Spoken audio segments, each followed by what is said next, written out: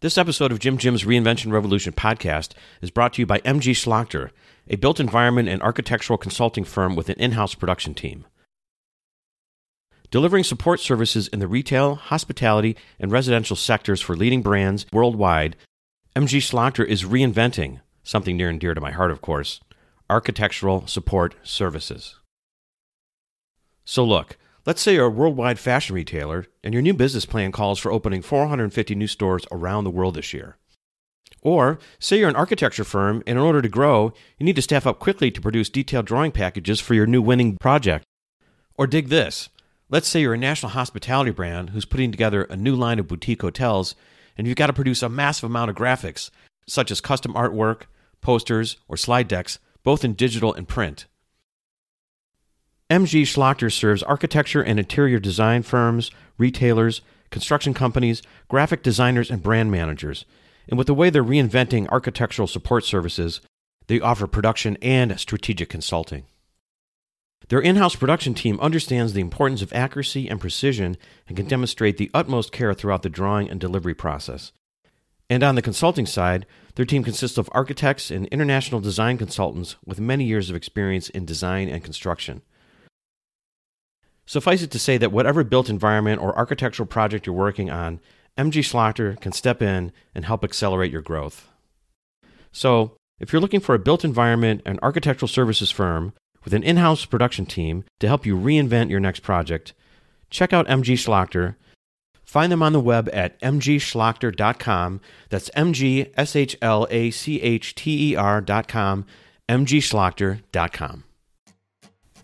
Hey Revolutionaries, I'm not just excited to bring you this week's episode with Anton Kraly. I'm psyched, I'm pumped, I'm jazzed. Yeah, because, Anton and the community he's created with Dropship Lifestyle was an early influence on me in terms of into the online world, the digital world, and really what ended up leading to me starting the podcast. So I'm forever grateful to him and the group he created for the inspiration and the education, really. So I'm really excited to bring this episode with him where we're talking about e-commerce lifestyle and dropshipping and how we first met Johnny FD in Chiang Mai back in 2012. Yeah, that's a good story. So make sure you listen to the full episode. But before we get to the episode, just real quick, I'm down in Orlando this week, so podcast movement is just about to kick off tomorrow. I got to run and grab my badge today and help Audimute set up their booth. So it's their first time being at any trade show, let alone podcast trade show. So I'm excited for them. I know the podcast people are going to discover them and really be interested in what they're doing with sound management and those types of things for studios and for recording. It's going to be a busy week, and I'm really looking forward to seeing some podcast friends I haven't seen in a while and meeting some new ones, of course. And hopefully I'll get a chance to post a few things and maybe jump on Facebook Live a little bit from the podcast Facebook page. So if you're not watching or you haven't liked that, maybe you want to go to Facebook. I think it's just facebook.com/Jim's Reinvention Revolution podcast. Check that page out. I'll probably do some Facebook Lives from there, just showing you what's going on with the show and showing you some of the new panels. So I haven't seen this yet. I'm really looking forward to seeing my show artwork on an Audimute absorption panel. So Audimute, they can print any image, any custom image on any of their absorption panels. It's really cool, and so they've printed up some examples using some podcast shows that are out there already, just to kind of generate some interest and show people their capabilities and such. So I've only seen pictures of it, so I'm really excited to see it with my own eyes. Anyways, I really need to get moving here, so let's get to this week's episode with Anton Kraly.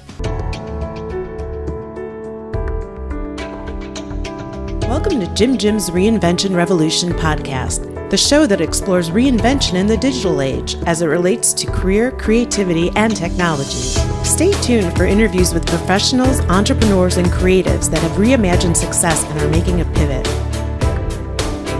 If you'd like to listen to the entire back catalog, visit jimreinventionrevolution.com for instant access.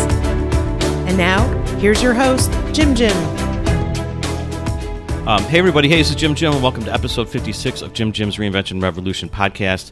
And I'm talking today with Anton Kraly, and we're talking e-commerce lifestyle. So Anton, welcome to the revolution. Yeah, thanks, Jim. Happy to be here. Hey, well, really, thanks for jumping on here today with me. And, since I started the podcast, which has been, I guess a little bit over 2 years ago now, really one of the reasons why I pivoted into doing the podcast was because I started with e-commerce, and this goes back, to, I think, 2016, almost about 2.5, 3 years ago now, when I thought, hey, you know what, maybe I want to start exploring some more online stuff or digital stuff, and I came across Dropship Lifestyle, which is one of the businesses that you're running, and it got me thinking, like, hey, maybe I should look into this stuff. Anyways, it kind of brought me back to 2016 when I started with DSL. I thought, let me get a little crazy, experiment with some things online, and it got me motivated to go to one of the retreats you were having. So that was the first time I think we encountered each other, was back in 2016 in Hawaii at that retreat. And so just in preparing, thinking about I was going to talk to you this afternoon, it kind of got me remembering those days back in 2016. But also most recently in 2017 was the last time I saw you, because I was at the retreat in Playa del Carmen, and it it got me like chuckling, laughing at myself, because I remember being down there. I don't know if you remember this story or heard this story back then. So we were staying at this nice resort. It was kind of out by itself. Like, I can't remember the name of the resort. It was super, super nice wherever you had it. And I was on the 3rd or 4th floor in the hotel, and I went out on my balcony early in the morning. Yeah. And I don't know if you remember this, but I got locked out. I got locked out on the balcony, and I didn't know there's all these monkeys down there, and the balcony just happened to be right on the edge of, it was right at the right height where it was at the top of the trees. And so all these monkeys were like coming at me because they were curious or whatever. And I was like, and I think when I walked out there, I think, maybe I'll better close the door behind me, because I know the monkeys are out there. They might want to like come in my room or something. And I had no idea that the door was going to lock behind me. So I was out there for almost an hour, because I was up early. It was like 6:30 in the morning, and no one was surrounded by monkeys. Yeah, surrounded by monkeys. In my underwear. Yeah. So I was like, oh man, if I don't get down from here, I'm going to have to go to the bathroom at some point. This is going to be like super embarrassing and weird. And like you said, it's kind of secluded too. Some of the rooms, so it's not even like people are just walking by every 5 minutes, especially not at 6 a.m. You're just out there. I was just out there by myself. I thought, I'm going to have to wait like 2.5 hours till anyone wakes up and walks by. Yeah, it was really like unnerving. And I'm thinking, like, maybe I could jump down. No, I'll probably break my wrist. Yeah. Anyways, it was just reminded me, because when I first discovered the monkeys, I actually brought my horn with me, and I was out there. I thought, you know what, I got to get some practice time in, because I was being on the road and stuff. I always bring my horn, and I had no idea there were monkeys down there. And the first time I encountered them was I went out there on the porch or on the balcony to play a little bit, and like after just like 30 seconds, I just heard all these rushes of the monkeys like shooting right at me, like right at eye level, because they were like very curious to hear, like, what is that thing we've never heard before? The saxophone. Yeah.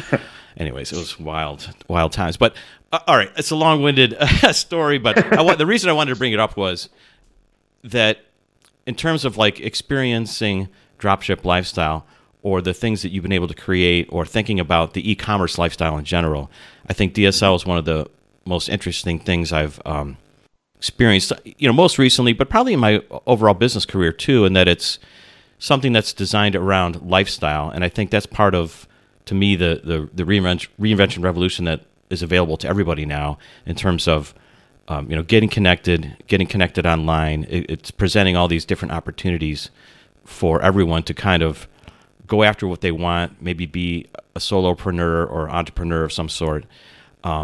So can you describe, first of all, what Dropship Lifestyle is, or what e-commerce is, and how you think about it?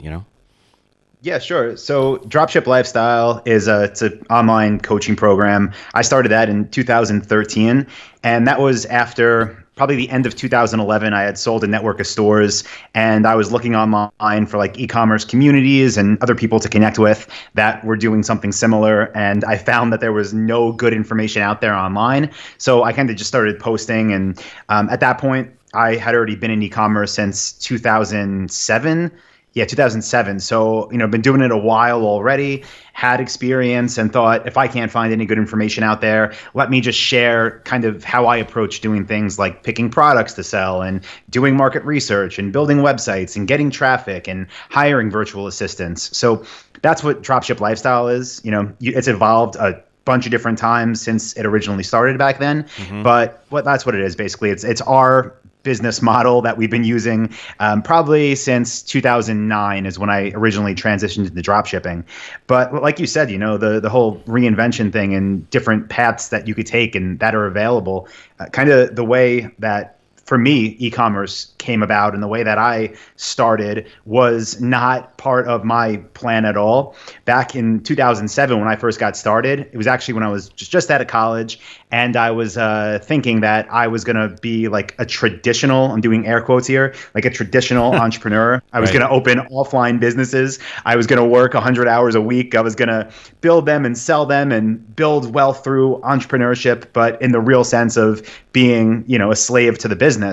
And I got pretty lucky, just like most people that, stumbled upon this whole thing did. But I read a book back then, The 4-Hour Workweek, when it first came out, introduced me to e-commerce, said, hey, you could build a website for $29 without being technical, without knowing how to code, which was great because I didn't know any of that. So I spent a weekend. I built my first online store, and within a few weeks, it was making more money than my first offline business. So I was like, okay, I like this. I don't have to drive anywhere. I could work from my home, and I'm making more money than I would if I actually ran this offline business I had that cost me 25 grand to start. I see. Wow. So what year was that? Because I think the 4-Hour Workweek came out maybe in 2007. Does that sound right? Yeah, I think it came out early 2007. Okay. 2007, I think it was probably the end of 2007 when I launched my first store. Okay. But yeah, it was right when that book came out. I remember one of my buddies who he was kind of like entrepreneurial minded also. He was like, oh, I just got this book. I just saw it, I think at Borders or something. He's like, I read it in a day. You got to check this thing out. And I was like, oh, okay, cool. I'll read it. And he just lent me his book and I read it. And I was like, okay, what do I have to lose? Let me, and it's not an e-commerce book. So everybody knows that. There's a chapter, I think, on e-commerce that is extremely outdated now. And there's a chapter on Google AdWords, that same thing is extremely outdated. But that was enough to introduce me to the fact that anybody could do this. So I thought, again, what do I have to lose? So I built a website, and from there just learned through trial and error.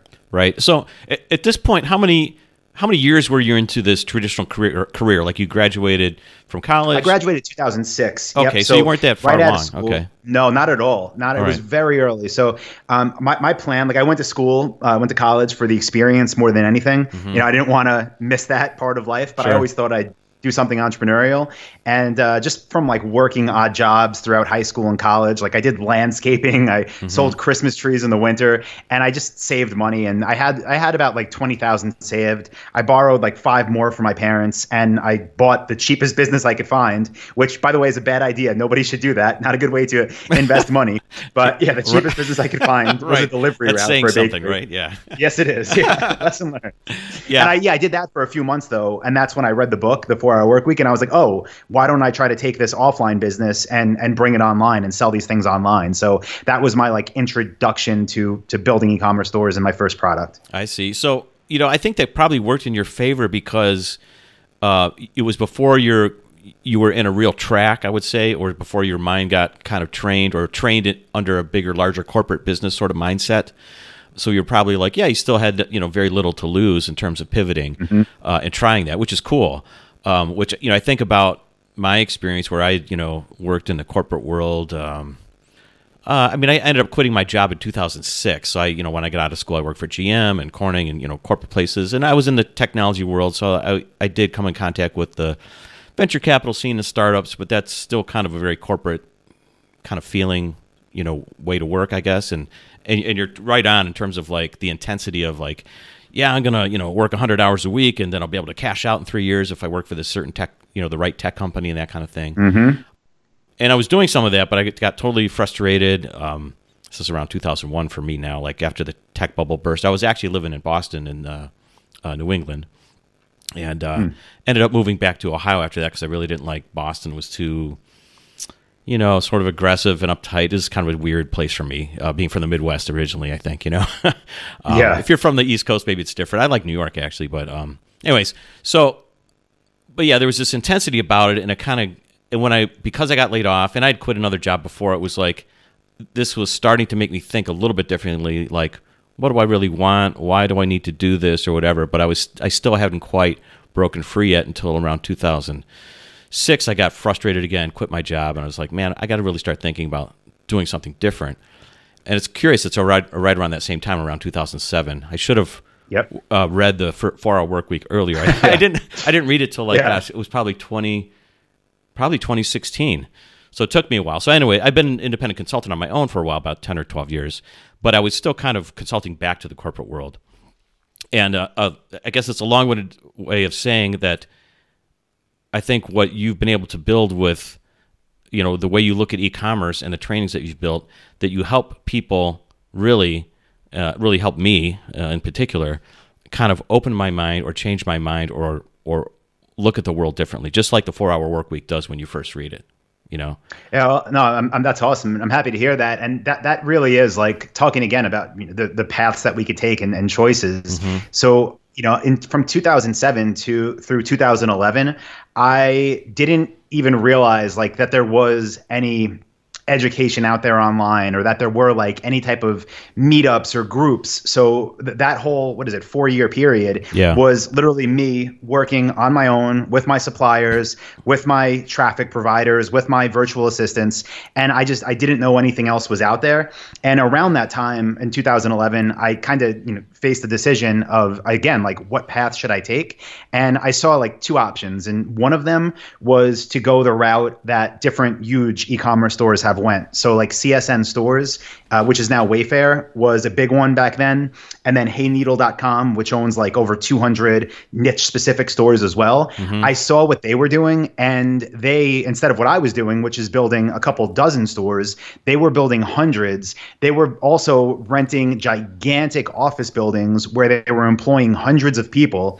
And I was like, okay, that's something I know I can do. I feel like I have the skills, but then thinking to lifestyle design, do I want that? And for me, it was a really easy decision that I don't want anything to do with being the person responsible for that or in charge of that, or of, being up all night thinking about that many employees. And that's not the path I wanted. So that's when I had sold a network of stores. And I also thought, okay, instead of opening 200, 300, 500 stores, let me start sharing this information online so other people out there like me could get information and actually have a system to follow, where if they want to, they can work 30 minutes a day, or if they want to, they can build 300 stores, but kind of give people that choice, because I knew I wasn't going to be the one doing it all myself. I had no desire to. Right. Well, that's interesting, because I don't think we can overstate it enough. What was going on at those certain period of time, these years. Now it's a little bit more obvious that you can kind of do some lifestyle design, or this concept of kind of not having a brick and mortar building, or being more location independent, the whole digital nomad community kind of has popped up. And but you were, I think, probably early on sort of a pioneer in a way of all this thought process, I think, or this thinking. How did you what were the inputs that you were getting that you made you think, man, this is the way I want to go, and this is what I want to start sharing with people? Yeah. So what I realized on the e-commerce side of things early on, I started literally selling the cookies and bakery products online, and I was processing just tons of orders, and I was making great money, but we had so many customers, and I just thought this is my choice, right? I choose to spend more on Google ads to sell more cookies. I choose to get this massive volume of new customers. And then my thought process with that was well, wait a minute. If I could do this, why can't I just sell more expensive products and make just as much money, but have a tenth of the customers? So, and I did do that. Then I just started, back then I was doing market research differently, but I was using eBay back then, and I was just trying to find opportunities in more expensive industries. And I found them, and I spent another weekend, and I built another website, and I set up another Google Ads account. And what I thought could happen happened. I can get less customers, and I can make more money. So that mindset of I don't want to say like doing as little as possible, because that would imply like I don't work hard, and I definitely do, and I love this stuff. But the thought process of trying to maximize input to get the best output possible. So basically, we're trying to build sustainable businesses while making as much as possible with minimum effort. So for me, that means selling products that are expensive. So I call it high ticket products. That means not actually trying to get all the traffic in the world to our websites, but getting only buyer traffic. So like people that are, credit card in hand, comparison shopping, trying to pick where they're going to buy from. That means I focused on things like conversion optimization more than most people, because I wanted to make the most out of the people that were coming to our stores. So I think, that was the thought process. Like, if I could work less and make more, that's what every decision should be based on. And they have been since then. Right. Not to say I haven't made mistakes along the way, because I definitely have, but that's been the goal at least. Oh yeah. Well, no doubt. Well, to me, that just speaks to my, my engineering mind, my technical mind. Like, it's efficiency. Like, why would you not want to be efficient? That makes total sense to me. And that's the thing I really couldn't wrap my head around in the tech sector, for example, where it's like, why am I working, 80 hours a week and I'm only making like a little bit of money basically relative to the hours that you put in, And it's like, I want to make $1 million an hour if I can. That's just efficient. Right, exactly. Right? Yep, definitely. Yeah, and if then once you know that, and like that's your thing that you're working towards, it really does make decisions a lot easier. So whether, it's your business and whatever it is you're doing, if it's hiring people, if it's investing time or money into different areas, it makes it much easier to just say no to a lot of things and put more effort into what you think will provide you with that benefit. Right, absolutely. Okay, so you make that decision that it's like, hey, I'm going to go this way. I'm not going to build hundreds and hundreds of stores. You're going to focus on kind of efficiency, like we said, like, higher margin products, lower, less intense sort of customer service, because you don't have as, thousands and thousands of customers now, whatever. But why did you decide like, hey, I'm going to put together this training course, this sort of membership kind of site sort of approach to things, where I think this was still early on conceptually in doing this? I mean, I think you were one of the earlier guys that had this idea of creating this community. How did you get turned on to that? It definitely, there was other people doing, online education and whatnot, but like the direction that we took it definitely was the first. But the reason that, the reason I started it looks nothing like what it is now. And I never planned on it becoming actual business. Basically what happened is, after I had sold a network of related stores, I literally was like, okay, again, this is before I even knew that there were like masterminds and forums and communities. Exactly. It's just recent developments, Right. But yeah, I was sitting there like, okay, now instead of working maybe 4 to 8 hours a day, I was working like 2 hours a day with the stores that I still had. And I was like, let me go online and see if I can find other people that are maybe a step ahead of me, that I can, connect with, that I can learn from, that I can maybe get some advice from. Because I kind of was like, I didn't know what to do next. I went to Google. I think I typed in e-commerce forum or dropshipping forum or mastermind. And I just kept finding one website back then, which is warriorforum.com, which still exists. But basically what it was, like before Facebook took over everything, that was the place, like where internet marketers would hang out. With that being said, as soon as when I first found it, I was like, oh, this is awesome. There's all these discussions about this marketing thing that I do. But pretty quickly, as I started to, read through threads and conversations, I realized that especially the e-commerce ones, the people had just not really anything valuable to say, and it sounds bad, but it was just, there was lots of contradictory information. It was things that I just knew were inefficient. Ways people were talking about setting up ad accounts, different directories people were talking about paying to use suppliers. I came at this is what I think was really helpful for me. I had done it first for, again, 4 years. So looking at it, it was just clear, like, this is just really bad information. I think a big problem is if I was to find that as my entry point, I probably never would have been successful, because I would have seen a bunch of bad information from people passing it off as this is what you need to do. I would have believed it because why not? It's on the internet. And I would have probably built a business with a terrible foundation. So again, just by having that vision and just knowing it's not correct or bad information, I thought, okay, let me just start posting and responding to people's questions. So again, not thinking this was going to be a business, literally just filling time. I was answering some questions on that forum. I was starting some discussions questions, sharing tips that I thought would benefit that community. And, pretty much right away, people started to reach out to me and said, hey, I saw your post on XYZ. Can I pay you for consulting or coaching? And I had no desire to do that. So I just said no to everybody. And then I kept getting questions. And then I figured, you know what, let me record a series of videos that just go through the same steps that we use in our e-commerce stores. And let me, I put it on like a WordPress site, and it was $37. I was like, if you want this, I made a bunch of videos. The quality's terrible, but it's what I do, and you don't have to ask me all these questions.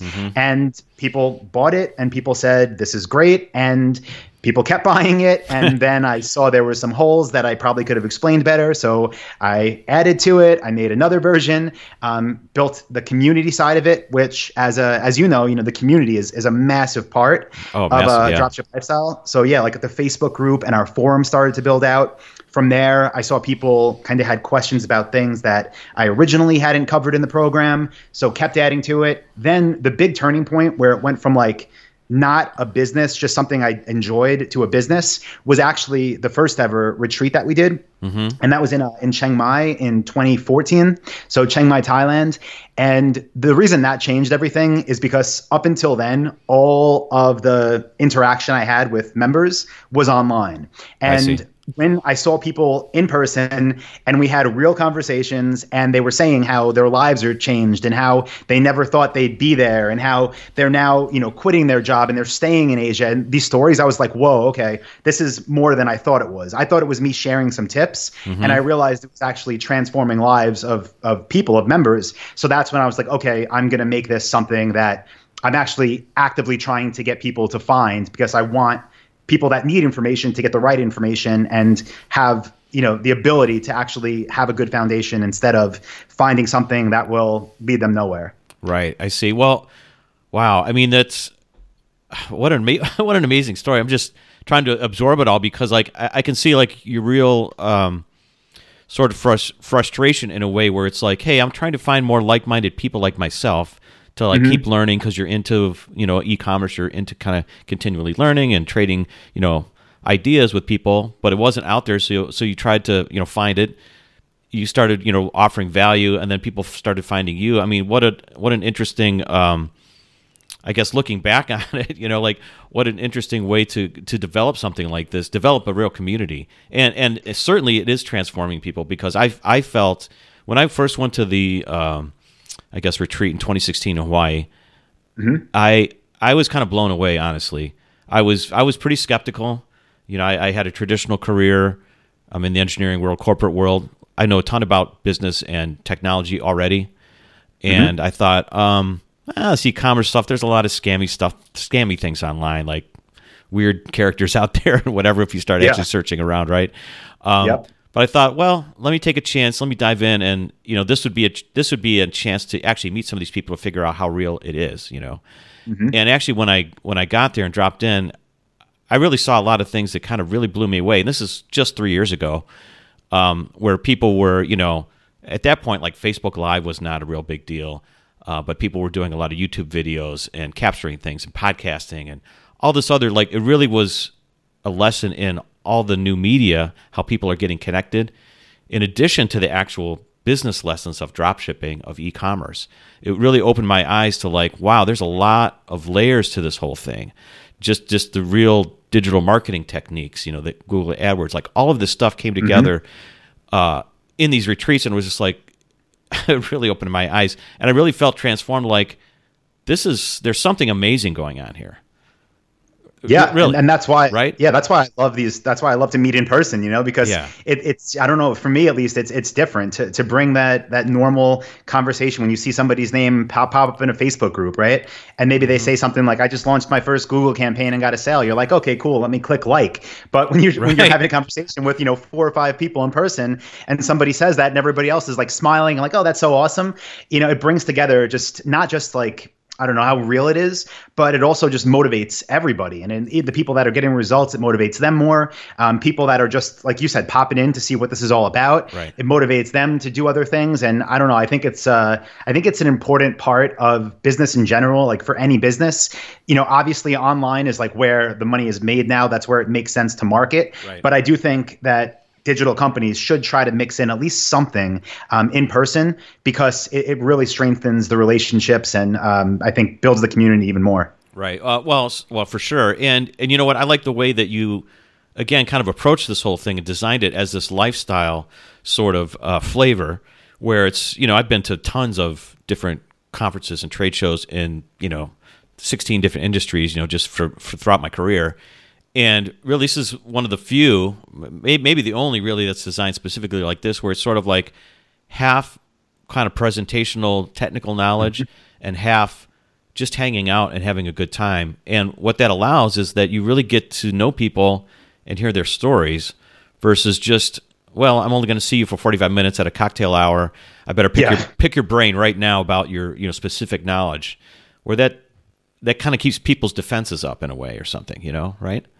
Yeah, and especially, because I when we first did the retreat, I wasn't big into conferences or anything, but since this has grown, I've been to different events, other people's events, and I can't take it. Like sitting in a conference room all day, even if you're the most passionate person about whatever the topic at hand is, by like sometime after lunch, like you got to just check out mentally. It's hard to stay there. Right. And then after that, if you want to, like you said, actually be networking with people, I mean, your brains are already fried pretty much. But like, right. So yeah, and then that's why what we do, and this is actually our next retreat is going to be in September. We're going to be in Prague, first time going to Europe with the group, which is awesome.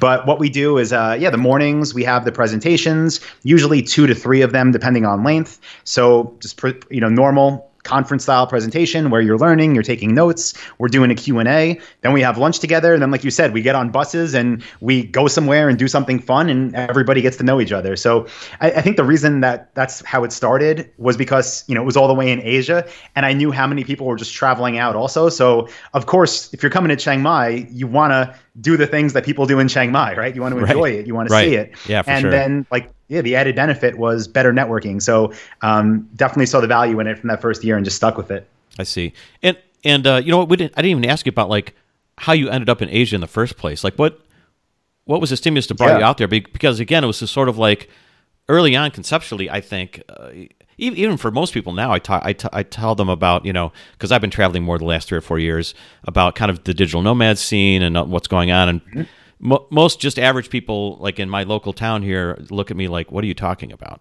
It's still not that widely known, but you were kind of driving this, where you got this idea to go over there early on, 5, 6, 7 years ago, at least.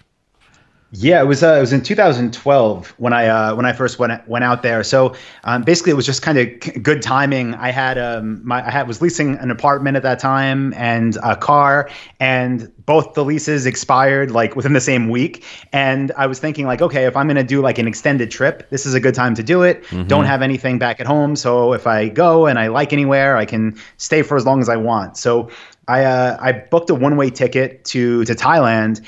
And my plan was like 3 weeks, but I left it open because I was like, maybe I'll just hate it and come home in like a week, and maybe I'll like it and stay longer. But I figured 3 weeks, and that trip lasted 9 months.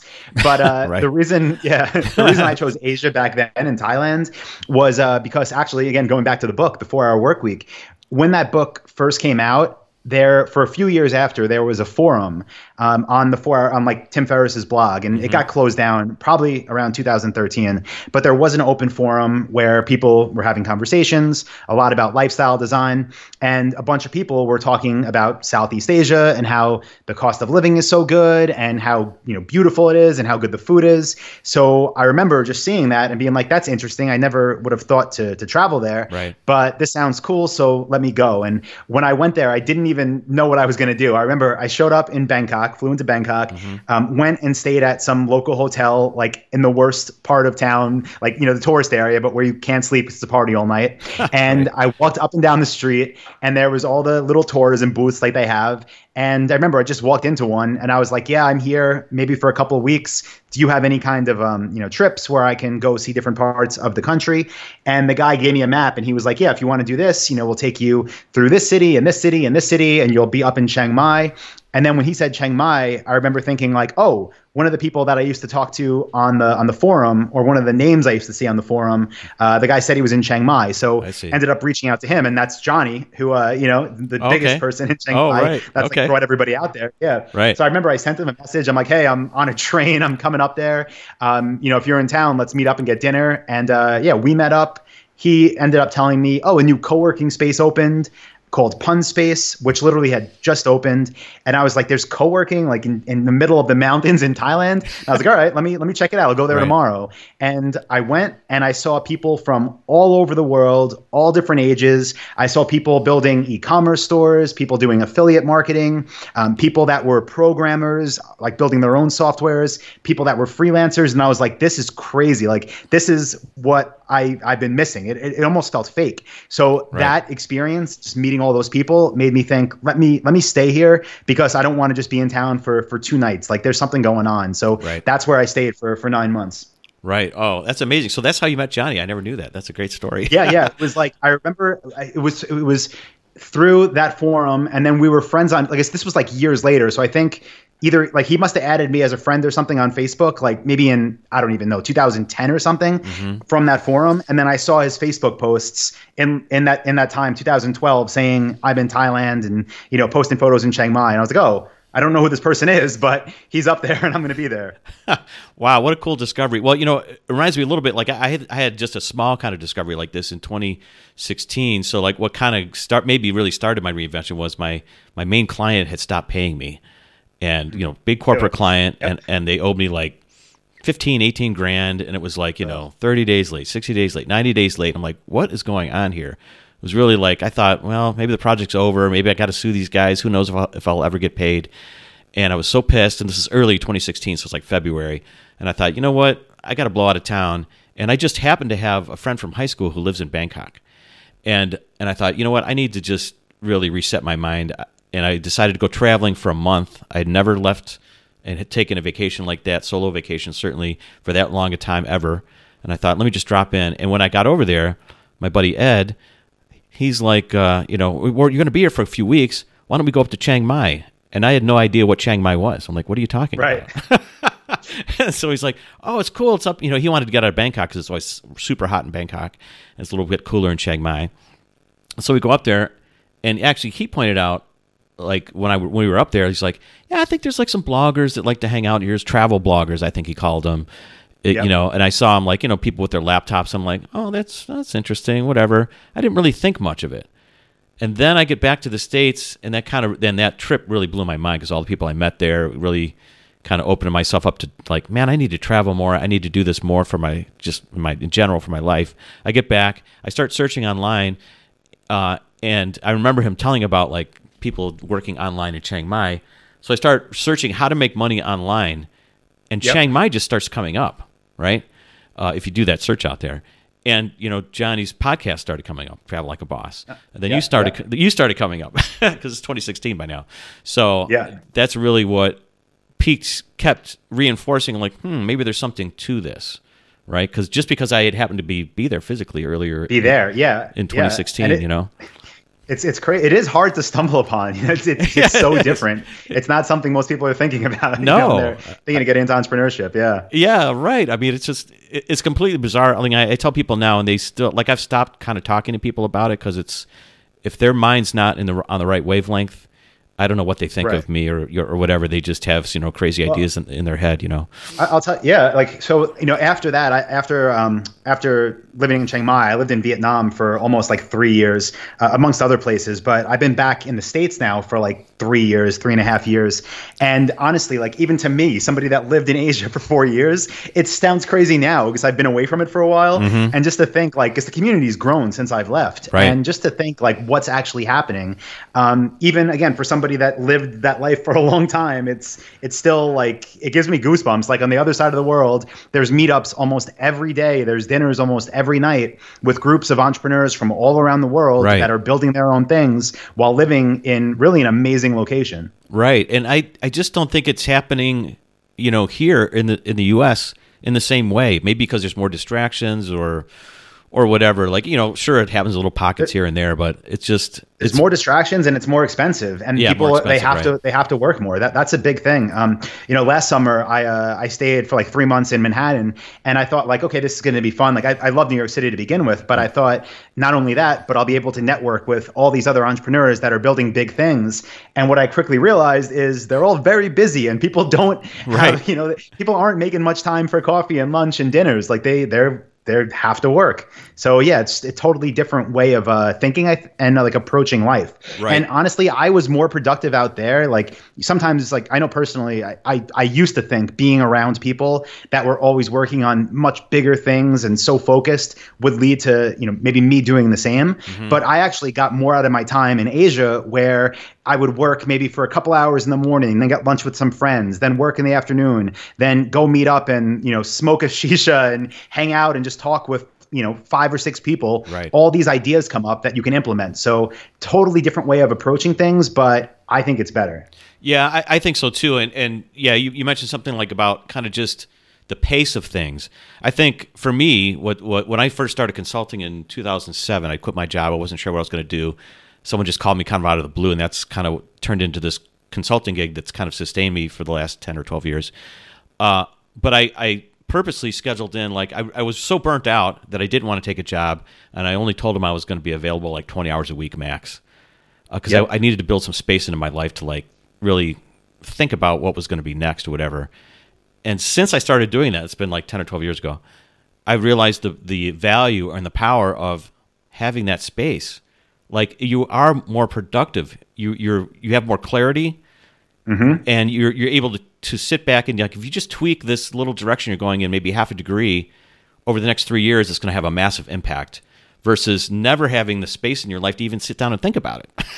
Yep. And that, like what you just said too, that it's a huge problem. Like since consulting, you have that ability. For people though that like are trapped in jobs, that's crazy that they're not allowed to do that. Like they're not allowed, companies should mandatory, maybe tell employees like, listen, 2 days a month, these are days that you're working, but you're not doing any work. You're not, clicking buttons and doing the things that have to get done. Instead, you're reflecting on those past 3.5 weeks for where there's opportunity, for where things could be streamlined, for what's next. Because that's where the ideas come from, not when you're just doing what has to get done, when you're thinking about why you're doing certain things. Oh, I totally agree. Yeah, man. It just gives me chills even thinking about it, because this is such once you kind of figure this stuff out for yourself, or you see it, or you get dropped into somewhere randomly like Chiang Mai, and you're like, wow, this is really going on, and you can see how fruitful it is.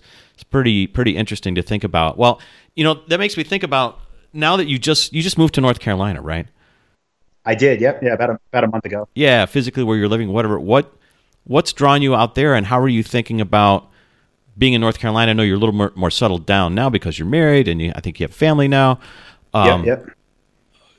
So originally we moved back about 3.5 years ago, but went to Austin, Texas, for the first, 3+ years. Mm-hmm. And the reason came back is because when I was living in Vietnam, in Saigon, basically we were growing as a company, and I was hiring more people, and I was hiring a lot of people from the States, mm-hmm. and they were moving out to Asia, and I literally rented a coffee shop out there that had went out of business, and we made that our office. Okay. And none of it was legal. So I had right. US employees. I had an office space for all of us, and I was like, this isn't a way to grow, not if we really want to grow. So I thought, okay, let me give it a few years. We'll come back to the States. Chose Austin because had some friends out there. To be honest, it wasn't my favorite place in the world. Definitely not somewhere I saw myself long term. Mm-hmm. While I was living there, though, we did have a baby. I got an 18-month-old son now. So I'm thinking, okay, like what's next? Where do we want to go? And decided on North Carolina because I am from the East Coast, from New York. I actually had lived in North Carolina for a couple years prior to Asia because the weather is better than New York, and I can golf all year. And I also have some family here, and just helps with the baby. So that was really the decision to come this direction. I love the weather. I really like the scenery. I like that I could drive a couple hours to the beach or in the mountains. And it just seems like a good quality of life for what I'm looking for right now. Also, the Charlotte airport is pretty legit. There's like direct flights all over Europe, and it's an easy place to travel from. Right. I gotcha. Yeah, that makes sense. Austin's kind of interesting. I mean, that's one of the places that kind of popped up on my radar screen in terms of like technology, for example. There's like, the three sort of technology cities or, or areas are, Boston, East Coast, Austin, Texas, and Silicon Valley, of course. But I never really, I guess, really wanted to live in either of those places. Right. I've traveled there a bunch, and like I've thought about it over the years, but like now that I'm where I'm at now, where I can kind of like manage my lifestyle better. I like being in Northeast Ohio here, where I am, like during the summers, and then now I just travel more during the winters when it gets cold. I can go to Asia or wherever. But yeah, cool. Yeah, I was curious why you ended up in North Carolina, because I knew you were only in Austin for a short time. I thought maybe you're getting ready to go back overseas or something. Like maybe you miss being in Asia or something.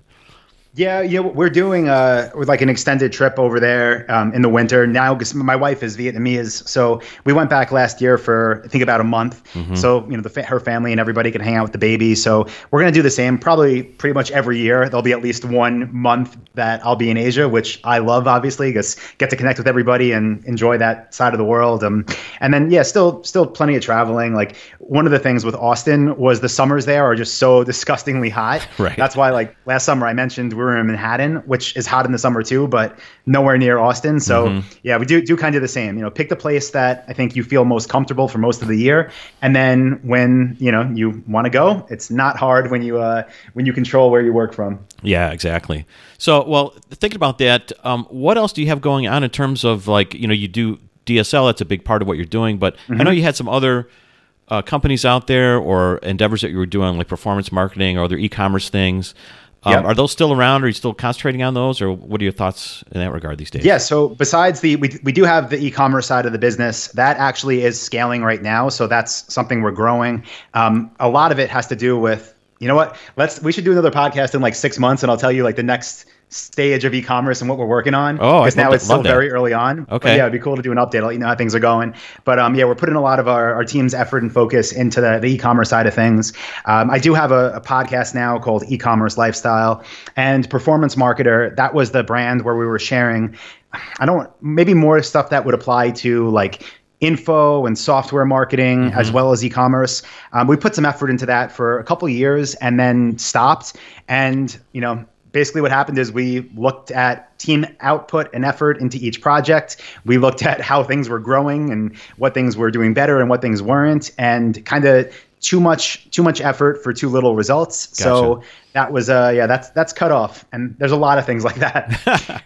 Right. Well, you got to keep experimenting. I mean, that's kind of what being an entrepreneur is about, is sort of you got to get a taste for something, see if it's really going to work or not. Well, I'm super interested in kind of just seeing what you have going forward. So yeah, maybe we'll get back in touch with you in a few months. That'd be cool to see what you're doing. I am interested in a little bit in your podcast. Well, I like listening to your podcast, but I know you're using Anchor. Is that right, for your podcast distribution system, or how you're recording? I am, and that like I love them so far. It's been great. Okay. It's free, but the main reason I started using them is because I've thought about doing a podcast for a long time, and the technical side is just something I never wanted to add in, like having an SOP for it and someone on my team to edit and upload and cut things. Right. So the way that I do mine is I either record into the microphone on the computer, or typically I'm recording straight into my phone into the Anchor app. Then I click a button and it's pushed on to like 10 different platforms for listening. So yeah, I use them for ease. I gotcha. Okay. Yeah. So you like it. I mean, it's a little bit, I think they've been a little bit controversial in the podcast world in terms of like, do you own your content and all these kind of things? And if you're like a real creative person developing a show, I think for the stuff you're doing, I think it's the perfect solution, really, because you're just trying to share, a little bit of motivation and tips, and those things are always changing. So yeah, that's cool. I think it's how did you settle on that? Did you just have to search a while to figure that out for yourself? I'm trying to think who told me about it. Somebody must have recommended it to me, because I remember just being like, oh, all I have to do is have an app on my phone. And then I signed up. I downloaded the app and I signed in with my Gmail address, and I clicked record, and then I clicked publish, and it worked. So I think it was a recommendation. But I think that there are like some things that I don't like about it. When you publish podcasts, and let's say somebody shares a link directly to the podcast. Let's say somebody shares an iTunes link for a podcast episode on Facebook. Yeah. The metadata that it pulls in will say, e-commerce lifestyle with Anton Kraly a podcast by Anchor or something like that. So you don't have the options to have complete control over that. So I do wish that they had like a premium version that gave you more controls, a paid one. Be more than happy to do that. I know Spotify bought them a couple months ago, so maybe that's in their plan, but yeah, we'll see. Yeah, that's, that those things are kind of just being worked out. There's some growing pains and stuff in terms of how all this stuff is rolling out. So I'm actually going to Podcast Movement in Orlando coming up here in August. So maybe I'll find out, talk to people down there about it. So yeah, podcasting thing's kind of been interesting.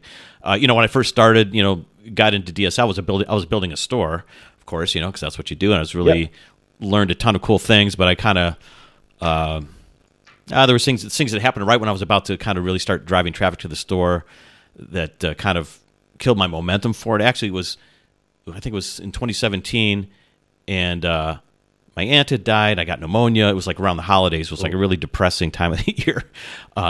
This is why I'm not doing my store right now, Anton. Sorry, I feel like I'm in confession right now. But but what happened was I'd already booked my trip to go to Asia, like in leaving like late January. I was already planning for that, and I thought, well, I want to keep going because it's helping me change my mind, my outlook, and I'll either work on the store while I'm there, or when I get back, I'll definitely, buckle down and do it. Right. But during that trip, I was with my buddy hanging out. We went up to Chiang Mai, and we were knocking around all over the place. I was kind of thinking about, well, am I going to be happy really running the store? Is that really what I want to do, or do I want to keep learning about technologies, or whatever? And I was really getting a lot out of, listening to podcasts and discovering all this stuff and discovering people's stories, which is the mind-blowing part of like what's really going on, right? And so I thought, well, maybe I'll just start a podcast. I was joking around when we were taking pictures up in Chiang Mai. So actually the album cover of me in front of the clock tower in Chiang Mai in Thailand, that's what's on the cover of the podcast. Oh, that's awesome. Yeah. And that was before that was before I had a name or any idea of even starting the podcast. I just thought, let's just take some funny pictures. Maybe I'll start a podcast someday. Nice. And that's exactly what happened. So anyways, because it's allowing me to continue learning the digital marketing side and still figuring this stuff out, but also, connecting with people I want to talk to and really providing, value out there for just like the value I was getting and still get from listening to all these things. I mean, it's amazing. So anyways, thinking about technology, got a few more questions before we get out of here. A few things I like just to, pick people's brains about in terms of technology and the way things are moving these days. Since, you're not really a technologist by heart, you're more of a marketer, business person, right? Is there something about, how do you think about technology and how things are changing so quickly? And how you approach it, like is it overwhelming, or is it super fun for you to keep engaging with it? How do you think about it kind of on a daily basis when things are moving so quickly? Yeah, no, I definitely, I enjoy it, and I put a lot of time into studying what's happening and what's on the horizon and what's already available. Back like when I first started with e-commerce technology, every single little thing that I would want to have done or implemented to my stores or to my emails or anything was a huge project with developers that cost thousands of dollars. Right. And now it's either somebody for $100 project or a click of a button and an app installed. So the way that I see it kind of two ways.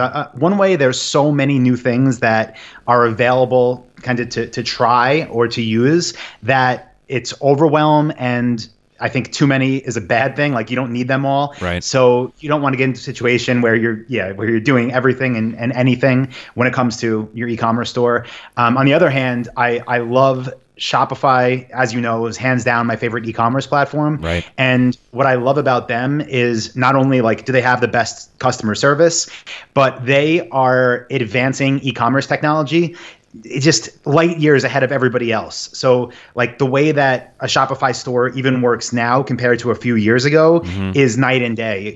If you use Shopify Payments, which is basically it's a white label of Stripe for payment processing that they use. Now you can accept Google Pay, you can accept Apple Pay.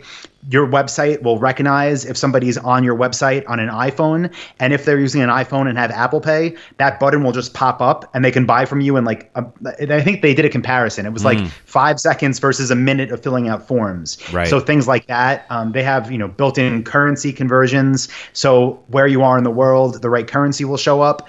But not only that, they have it built in now. Like in Canada, people use primarily different payment methods or a different type of card than in the US, than in Germany, than in China. So it recognizes that, and it shows you the payment options that are most relevant based on where you are in the world. So I love it. Again, these are things that like I would have only dreamed of back in the day, and now they're just popping up every single day. The other thing I'll say about like technology, a big thing that I have seen changing that I like, but might be scary in the long run, is how automated advertising is becoming now. And this is primarily on Facebook, where we used to have at least one person on our team that not primarily, they only did Facebook ads. Like that was their role. Facebook ads, breaking them up in our ad accounts by every single demographic you could think of, men, women, main cities, mobile, desktop, right-hand column, main feed. And we did that because that's what you used to have to do to get the best results. And the way it works now is we can basically just say, hey, Facebook, here's a photo of this thing, run it. And they do, and it works. And what's good about it is it's a lot less work. But I think what's going to happen as more people start to use all of the automation that like platforms like Facebook provide, is that it's just going to level out. Like costs will rise, and you'll kind of be stuck there because they'll have all the data they need. And basically, people that are profitable will be, and people that aren't won't be able to play the game anymore. So we'll see. That's one thing that scares me about technology, though. It's become, as far on the advertising side, it's getting less about skill and more about the AI on Facebook and Google. I was just going to say, yes, the data analytics like that exist now. Right, because all this stuff is visible to Facebook or whatever. And they can really just throw a lot of data analytics at it and say this is exactly who you should be targeting instead of you having to choose. Yeah, that's very interesting. And even beyond that, they'll do if you upload like a 15-second video, they'll make different versions of it automatically. They'll test all different cover photos from it for which one's best. You can give it like 5 headlines and 5 descriptions, and it just constantly cycles through them and finds winners almost instantaneously. So totally different than the way it used to be, even just like a year or two ago. Yeah. I was going to say, wow. That's pretty amazing. Well, I'm looking forward to, in terms of just technology stuff, like you said, Shopify, to the augmented reality stuff that's coming. So that's super interesting to me, because I see like the whole, in the next 2 to 3 years, probably max, every mobile like phone experience is going to have some augmented reality part to it. When you're just looking through your phone, just like what was it? The Pokemon game that came out a few years ago, or whatever, right? Yeah. I just did it in the new home here. I just bought a rug. Oh, you did? I went to and I held my phone up with my living room, and I dragged a rug, and it was on the floor under my couch and my coffee table. And I thought, what is this? How does this happen? But that's reality now. It's amazing. Yep. Well, thinking about all this stuff, and you've been immersed in this now for a while, and I would say you're a thought leader in terms of just lifestyle design, location independence, e-commerce, those types of things. But going forward, or maybe like on a daily basis, like, I'm curious to see what's going to be coming here, like you said, in 6 months. How do you keep your mind open to continue to trying things or pivoting it into different niches as time moves on? Because I think that's a real skill or something that people really need to keep thinking about for themselves and keep developing within themselves. How do you do it?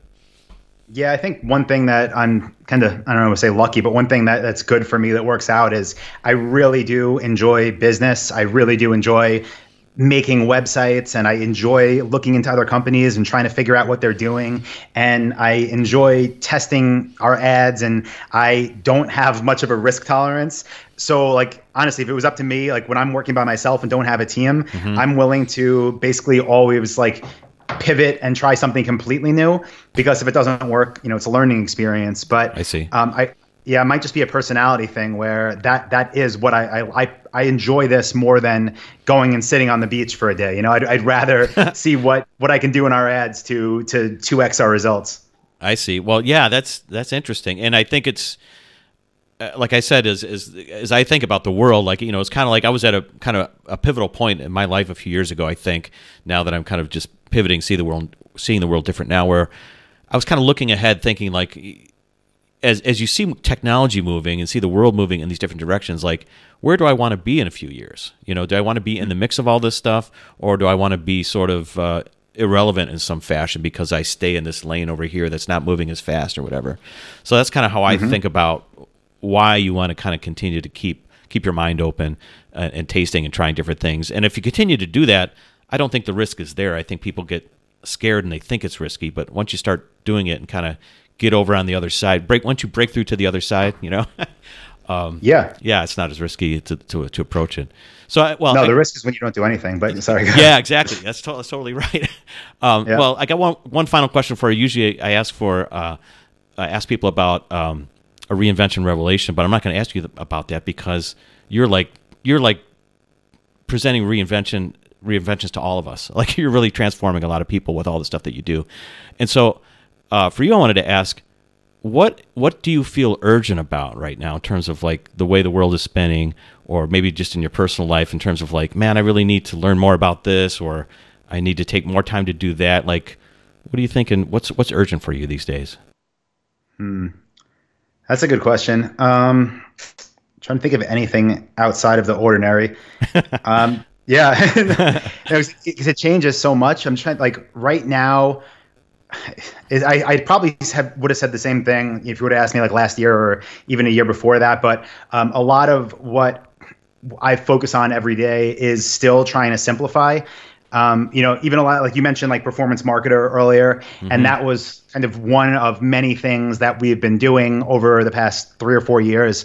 Some stuff that's, public facing, some things that's internal, but like a lot of stuff that we have done and added in and just wasn't necessary and, pulled away from resources. So I would say more than anything, just always asking that question, is this actually helping us move towards the goal? And if it's not 100% clear that it is, just getting rid of it. So focus on cutting rather than adding. I see. I like that. Well, again, it goes back to kind of having this space to sit back and really consider those things. It kind of helps you just keep clarity and keep focused. Cool. Well, Anton, it was awesome having you on the show. If people are interested in finding DSL, Dropship Lifestyle, etc., or getting in contact with you, where would you send them, or where would you want to get in touch? Yeah, sure. The best place would just be the website, dropshiplifestyle.com. Everything is linked off there. I do like a weekly video, and all my contact info is on the contact tab. And if you want to hear me rant by myself for 10 minutes at a time on the podcast, that's ecommercelifestyle.com, or just search e-commerce lifestyle in any podcast player. Right. I gotcha. Yeah. And I'm sure that, if you search YouTube, et cetera, you'll come up there, and you're all over the web, which is great. So, well, thanks so much. I really appreciate it. And hopefully maybe talk to you in 6 months and see what's going on. Definitely. Let's do it. Thank you. Okay, cool. Thank you for listening to Jim's Reinvention Revolution podcast. If you want to hear more, join our mailing list at jimreinventionrevolution.com. See you next time, and remember, the revolution has just begun. So dig in, embrace the process of reinvention, and start realizing the success you've always dreamed of. Hey, revolutionaries, if you enjoyed today's episode and today's guest, let them know by commenting on their Facebook page, finding their Twitter handle or Instagram feed, and letting them know you heard them on Jim's Reinvention Revolution podcast, and tell them what you got out of the episode, what you really liked, or how they inspired you. I know they would get a kick out of it, and will help others find the same value that you found.